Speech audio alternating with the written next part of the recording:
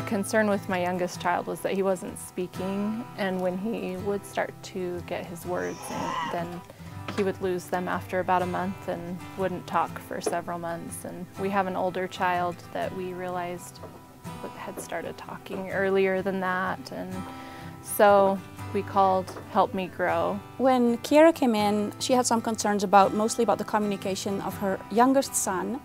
And so we actually had her do a developmental questionnaire. That's how she started.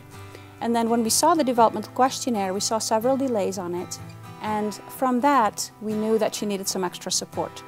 So we actually referred them to early intervention, and also we provided some activities for her to do at home and with Benson, just to support his various aspects of his development, including communication and his motor skills. And so I was able to use some of those tools and see improvement very quickly while waiting for help from their pediatrician and appointments. And so that was really helpful. And then that they kept checking in with me to see how it was going with them.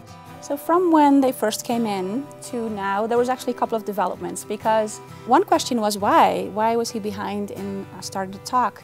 And Kiera had shared with us that he had had several ear infections.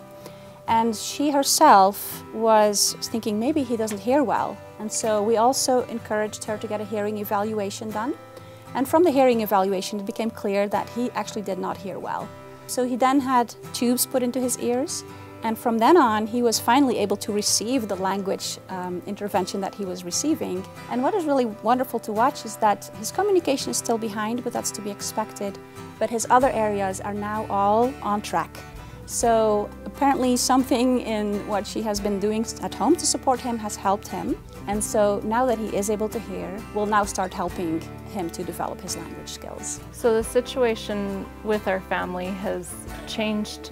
Benson is starting to use words now, and we are finding new ways all the time to communicate with him.